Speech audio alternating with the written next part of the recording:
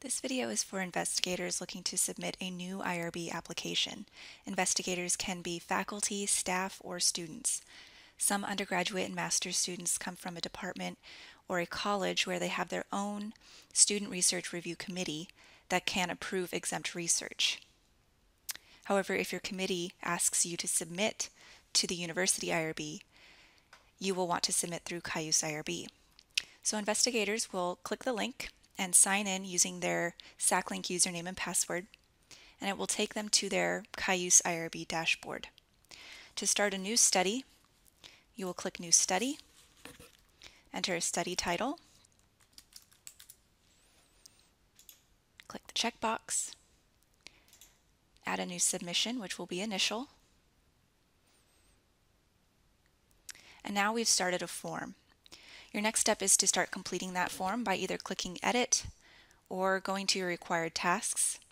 A PC is a primary contact, and this will most likely be the investigator because this person needs to receive all communication from the IRB. So let's go ahead and complete this application. As you complete the application and answer the questions, you'll notice that some sections will pop up, and it might be section 1, 2, and 4, or it'll jump to section 5, and that's okay. The application is creating itself based on how you respond to the questions. So let's go ahead and assign ourselves as the primary contact, and you can search using your first name or your last name. Click the plus and click Save.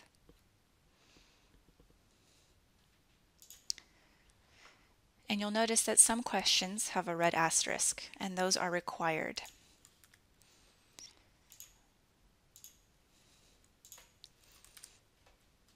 I'm going to fill out these questions to the best of my ability.